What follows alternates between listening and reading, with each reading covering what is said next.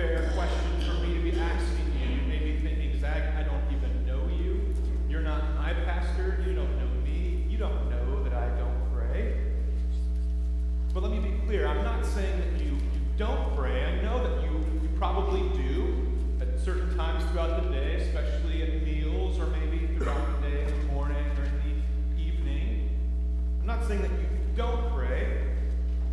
But my guess is that there are times when you know that you should pray, that you feel led to pray, or that you sort of have it on the back of your mind that you ought to pray, but you don't. You don't pray. And you maybe know that there are routines and things you should shift around so that you can make time for prayer, but you fail to do. And the real routine after all of it is that you fail to pray. As a youth pastor, I've been guilty of ending my homilies on Wednesday night with basically saying what amounts to, now read your Bibles and pray. I try to make a better application than just that, but that's something that I will commonly say to students. And while this is, of course, an old dead horse that youth pastors like to beat, there is no doubt good reason for it. We pastors know that our people fail to pray perhaps as they ought to pray, because we know that if we are honest with ourselves, we fail to pray as we ought to pray. And so, again, I want to ask you, why don't you pray? What are the factors that coalesce emotionally, spiritually, physically, which frequently and habitually prevent you from deep, reverent, reflective, unceasing, and protracted prayer? This is the question I want us to have in our minds this morning as we approach God's Word. But before we do that, let's pray. Heavenly Father, together now with the holy apostles and the angels, we beg you that you would teach us to pray.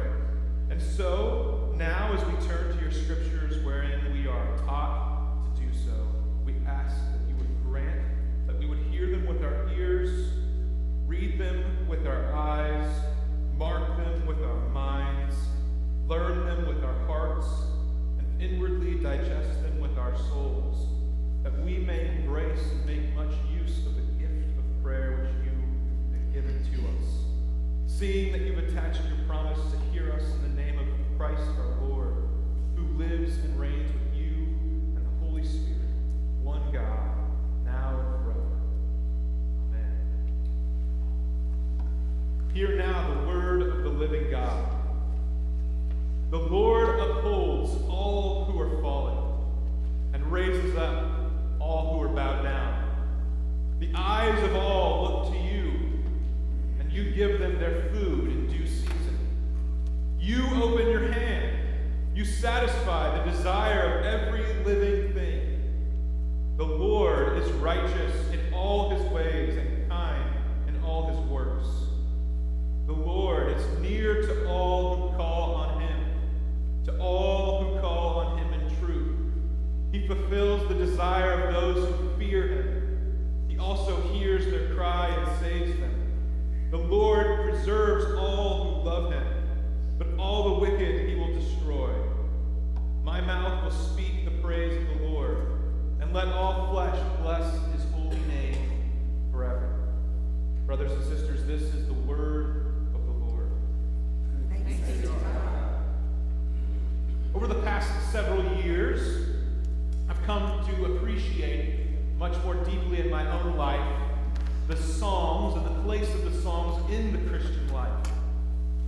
Psalms, after all, are God's inspired hymnal, right in the center of our Bibles, given just to us, to use in all times and in all places and for all people.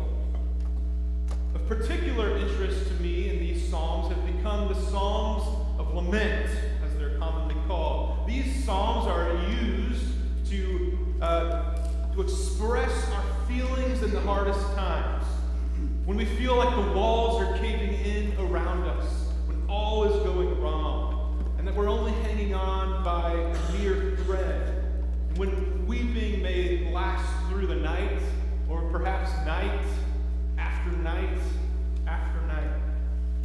But while I've enjoyed this rediscovery, this personal rediscovery of the lament psalms, it's been a gift of God also to see that the Psalter contains hymns of praise. Songs, which we might say are full of bright exuberance. Songs like the ones we're singing this morning.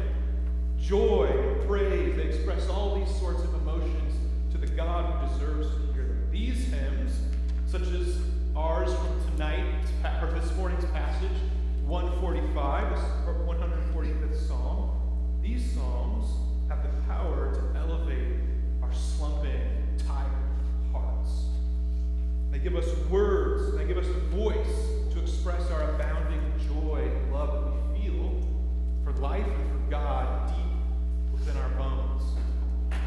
Another psalm is like it, which comes from the very end of the Psalter, Psalm 150, where we read this: praise him with the sounding cymbals. Praise him with loud, clashing cymbals. Let everything that has breath praise the Lord. Praise the Lord. You can feel the momentum building, and it crescendos at the end of the Psalter with this hymn of praise. Often the Psalms can work for us as a sort of groove, like on an old record player. Maybe they're not old to some of us, but they would be old to my generation. And these grooves set in, the needles set into the groove, and it tracks with the record. And it inspires in this way the deepest parts of our hearts to be expressed, and it gives us a voice, it gives us words when we may feel like we don't have the right ones. And so in this, we can express ourselves, but we're also trained through the Psalter to give words to our praise, and to our hurts, and to our doubts, and to our questions. But there's also another phenomenon which happens when we read the Psalms. We come face to face with the worldview gap that exists between David's time and our own. Just listen to Psalm 29 and compare the ancient view of the universe to ours. The voice of the Lord is over the waters. The God of glory thunders, the Lord over many waters. The voice of the Lord flashes forth flames of fire. The voice of the Lord shakes the wilderness. The Lord shakes the wilderness of Kadesh. The voice of the Lord makes the deer give birth and strips the forest bare. And in his temple all cry, glory. This psalm, like the other kingship psalms, depicts a world in which God is providentially and sovereignly at work in all the big things, such as the waters and the earthquakes and the thunder and the fire. But he's also at work in the little things, such as the deer giving birth in the wilderness.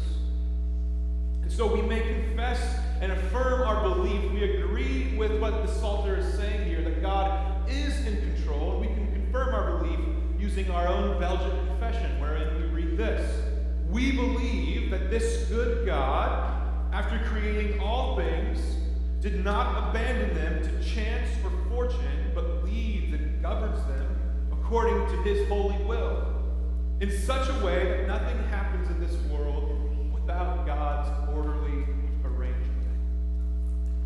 But I think, if we're honest, there's actually quite a large gap that exists between what we confess on the one hand, doctrinally, and what we really believe and how we actually conceive of the universe as we know it. Recently, for my adult Sunday school at Amon Valley, I've been teaching a class on Christ and culture. And for this class, I've been reading and reflecting a lot on the work of a particular Canadian philosopher by the name of Charles Taylor, who in his 900-page magnum opus on what it means to live in a secular age, he explains this gap between our beliefs and our actual thoughts and pre-cognitive, you might say, worldview. And he says it like this: I want to emphasize that I'm talking about our sense of things. I'm not talking about what people believe. Many still hold that the universe is created by God, that in some sense it is governed by his providence. What I'm talking about is the way the universe is spontaneously imagined and therefore experienced. What I'm interested in is how our sense of things, our cosmic imaginary, in other words, our whole background understanding and feel of the world has been transformed.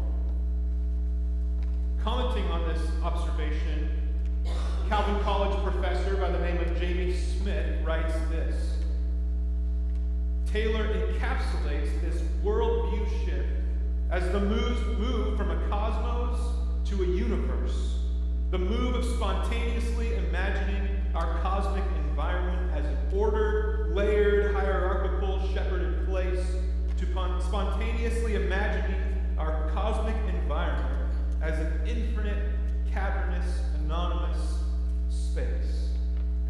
So 500 years ago, for example, the common worldview of the average person would have been to perceive a world in which, laying behind the material that we all know and see, there were spiritual realms, there was God, there were angels, and there were devils. But now we live in a world where belief in God is at best questioned, if not unlikely. It seems as if our world that we inhabit is lacking entirely God. We live not in a shepherded place, but in a cosmic or a universal space, as Smith puts it. In other words, whether we like it or not, we are inhabiting a brave new world marked by a pervasive cultural feeling of divine absence, the feeling that God is gone. He has vacated our world, our universe. This felt sense of divine absence is, I think, why we find it so hard to pray.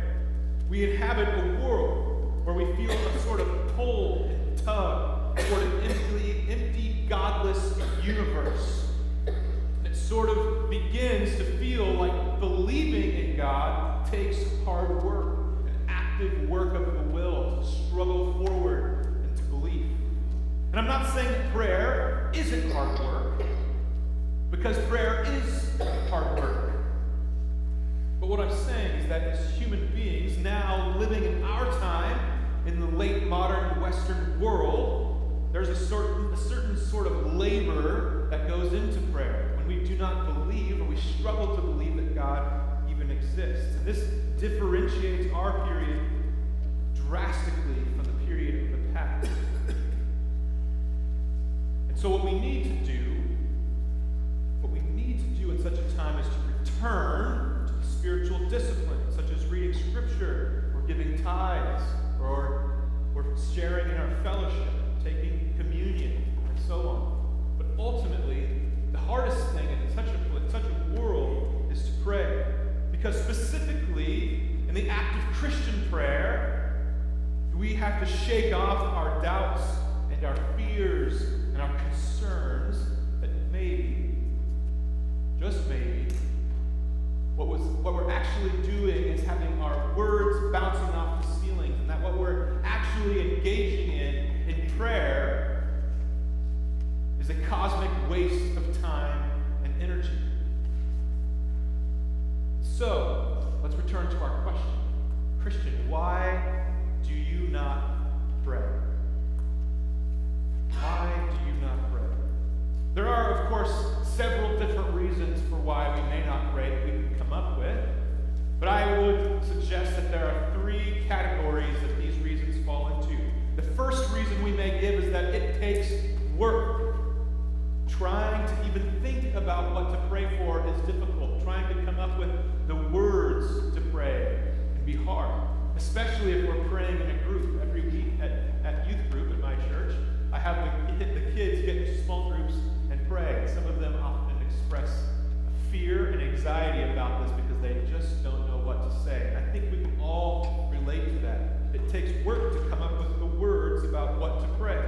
Another reason would be that it maybe is boring for some of us.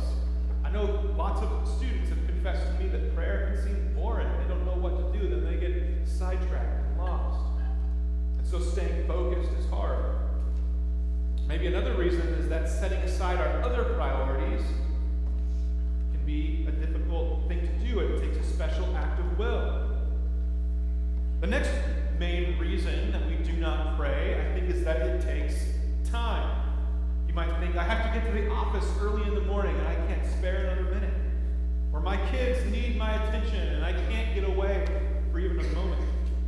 Or you might think, I'm constantly tired. I work so much during the day that I need to go to bed as soon as possible so I can get all the sleep that I can.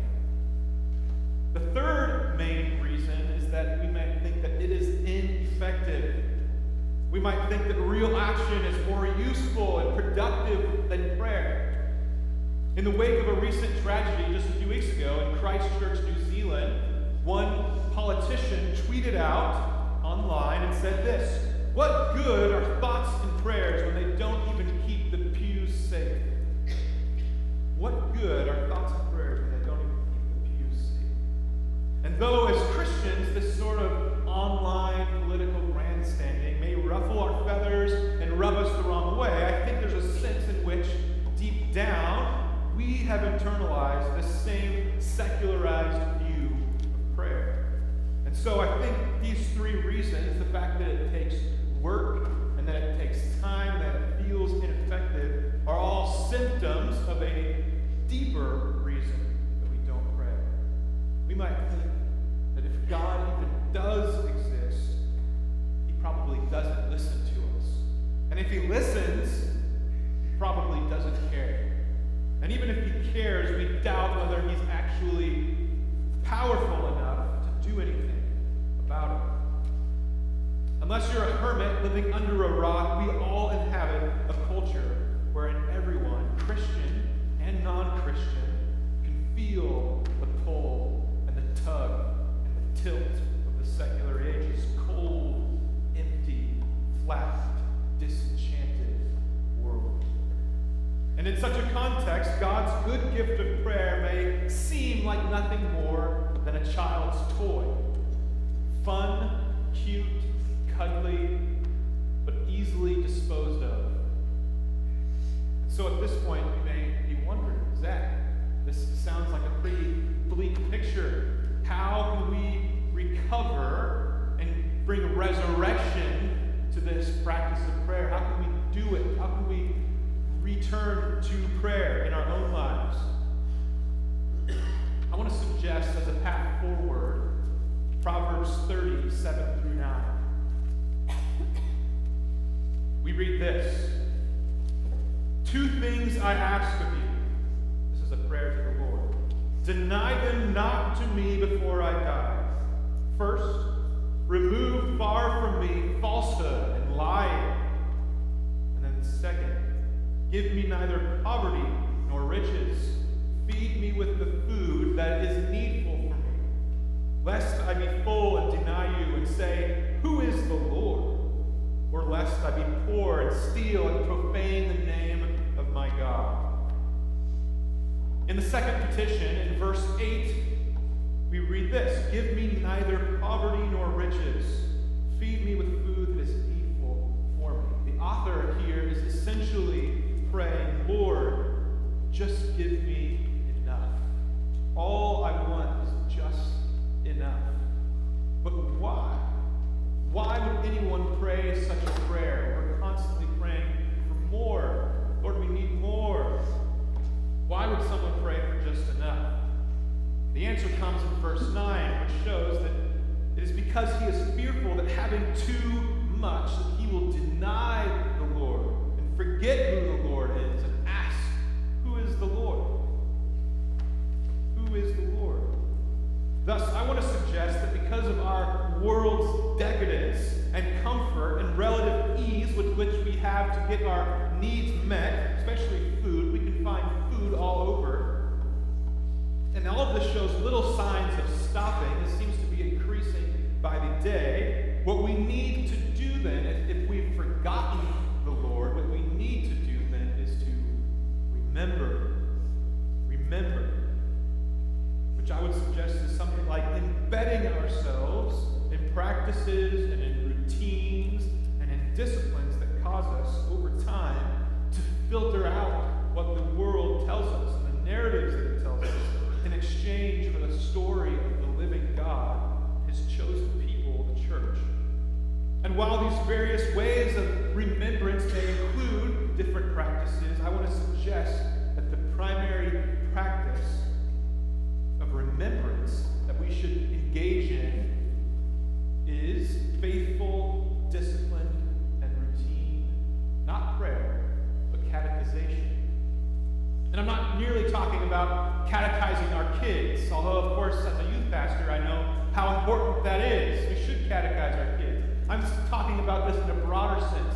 We ourselves should be constantly re-catechizing ourselves. We need to be in the Word of God, day in and day out, reminding ourselves of who God is. We need to be constantly re-taught and re-narrated the story of God's Word. And so, with this in mind, we now return to Psalm 145. And as we do, I think what stands out the most is that King David's exuberant and exhilarated praise and excitement is to be found in Yahweh. He is excited to sing this hymn. There is a certain joy that comes with this. And in the Psalter, this hymn kicks off the final set of 6 hymns, which are the grand finale of praise and loud acclamation to this book. And this is a cosmic hymn. It starts with David's own praise. It moves out to him beckoning all of Israel to praise.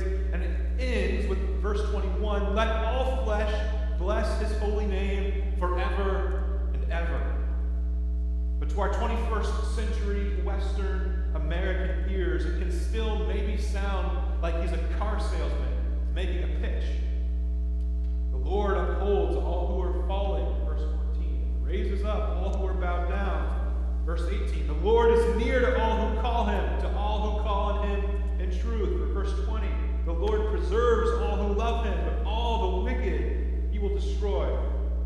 But the reality of the matter is that David's not a car salesman making false claims about God. The reality is that David knew and saw God in ways that we fail to do, that are hard for us to do. We would do well to remember these wonderful truths about God that David sets forth for us. So in these 8 verses, we see that the Lord does several things. Verse 14, he upholds the falling and raises up the downcast.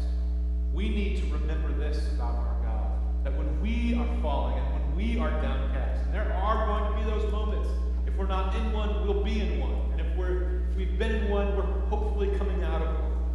But there will be moments when we feel like we are falling and downcast. God upholds us. Verse 15 and 16, we see that God gives food and provision and satisfies the desires of living things. I was sitting in a garden the other day watching the birds being fed, and I was reminded of Matthew 6, where it says, you of little faith, does not our Father feed even the sparrows? Verse 17, he is righteous, God is righteous and kind. We need to remember God's righteousness, that God is a holy, righteous God who takes joy because of his kindness to give his righteousness to his people, that we may be in Christ righteous. Verses 18 and 19, he is near to all who call on him, and he hears the cries of his people. God comes near, and he hears us. And in verse 20, he preserves his people, he destroys the wicked. In other words, God is a God of justice. We need to be thankful for this. But for our purposes, I want to focus specifically on verses 18 and 19 this morning. And of all the theological affirmations given in this psalm, I think these 2 verses really come as, I think, the most striking and surprising and unbelievable for us, given what I've said about the secular world that we live in. It's all well and good to believe that God upholds and provides and preserves his people. Even the demons believe all that. But what is really counterintuitive, what is really stunning even for Christians, is David's wholehearted belief full-throated acclamation that God is near to all who call. And he's near to all who call on him in truth, and that he fulfills the desire of those who fear him, and that he also hears their cry and saves them. I think we are okay with a big God. We're okay with a transcendent God who is powerful and sovereign and overwatching the whole universe, and that he guarantees our safety and our well-being. We're okay with this God. We like that God, but we don't really know what to do with the God that comes close, with the God who is near. It's sort of like when our friends come a little too close. We've all probably had those situations where we're catching up with an old friend and things are going well, and then they ask the question that you didn't want to be asked. How are you really doing?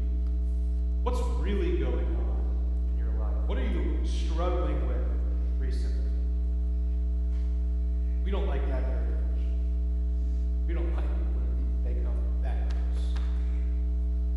But more importantly, I think we just sort of find it hard to believe in our world that God does come close. Even if he's there at all, we wonder if he even does come close. And if our prayers are really just, again, bouncing off the ceilings and returning to us void, and that we're just wasting our time away in our prayer closets. So one of the primary ways to combat this feeling, to remember, is by steeping ourselves in these truths, that the Lord is near. The Lord is near to his people, and that he does hear their cries, and he saves them.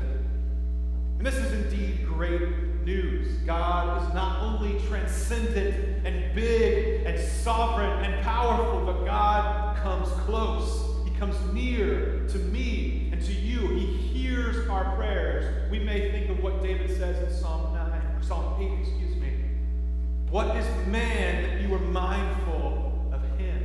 When I look upon the stars in the sky, and I think about the grandeur of the universe that we live in, what is man that you are mindful of him? God comes close. The greatest proof of all of this, of course, is in what we're celebrating today on Palm Sunday, that Christ has come close, that his kingdom has been inaugurated, it has been started. He has ridden into his kingdom, and he is called Emmanuel, which, as you'll know, means God with us. Not just God above us, but God with us. And that his name also is Jesus, which means God saves. So God comes close and he saves us. We see the celebration of this proof that God comes close to his people in order to redeem them in Zechariah's great hymnic prophecy in Luke 1. Now this is Zechariah of the New Testament, not the prophet of the Old Testament. And he says this, in hearing the news that his son, John the Baptist, would be born as a prophet for Christ. Blessed be the Lord God of Israel, for he has visited and redeemed his people, and has raised up a horn of salvation for us in the house of his servant David, as he spoke by the mouth of his prophets of old, that we should be saved from our enemies and from the hand of all who hate us, to show the mercy promised to our fathers, and to remember his holy covenant, the oath that he swore to our father Abraham, to grant us that we, being delivered from the hand of our enemies, might serve him without fear, in holiness and righteousness before him all our days. He says this when he hears the news that God's promises, given long ago, were now going to be fulfilled before his very eyes. And it's proof for us that God has visited us. God has redeemed us. And he has saved us and delivered us in Christ. And this is what we celebrate every time we celebrate the Lord's Supper, that Christ draws near, not just to be outside of us, but that he draws near to be inside of us. And if this is true, Christian, if this is true that Jesus comes close to his people, tell me again, why don't you pray? Why don't you pray? This is just as much a question for myself as it is for all of you. God comes near, and if God hears us when we cry out to him in truth, we not only should pray, but we must pray. We have an obligation to pray. And so it's fitting, I want to do this in closing, I want to share with you the words from the very last question and answer of our catechism, the Heidelberg Catechism. This is also the conclusion of the catechism's exposition or explanation of the Lord's Supper. And the very last question we find there is this: what does the little word Amen express? And the answer, Amen, means this shall surely and truly be. It is even more sure that God listens to my prayer than that I really desire what I pray for. It is even more sure that God listens to my prayer than that I even desire what I pray for. This is God news, good news, that God listens to us. We've all prayed prayers which we earnestly were desiring for the healing of a friend, for the power to move on after a hardship, for peace in a time of grief. We've all prayed things earnestly. Maybe we've prayed things unearnestly, but I know we've prayed things earnestly before God.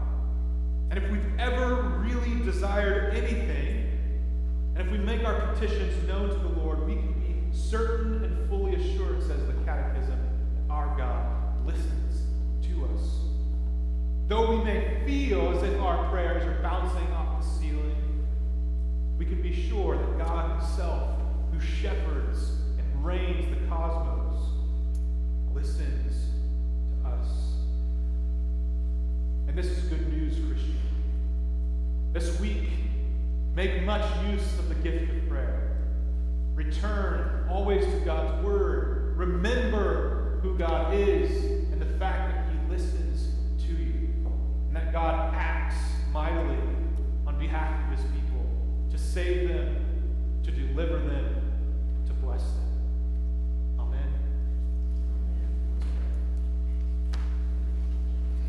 O Lord our God, we are thankful to you for holding us up, for providing for us, for preserving us day and night. We thank you for your word and how it helps us to remember you. It reins us back in, it causes our minds to be turned to you. But most of all, Lord, we are thankful for the immeasurable grace which you've given to us in Jesus Christ our Lord, and that you have come close to us in him. May we learn to grow in faith and in faithful prayer, and also may we learn to walk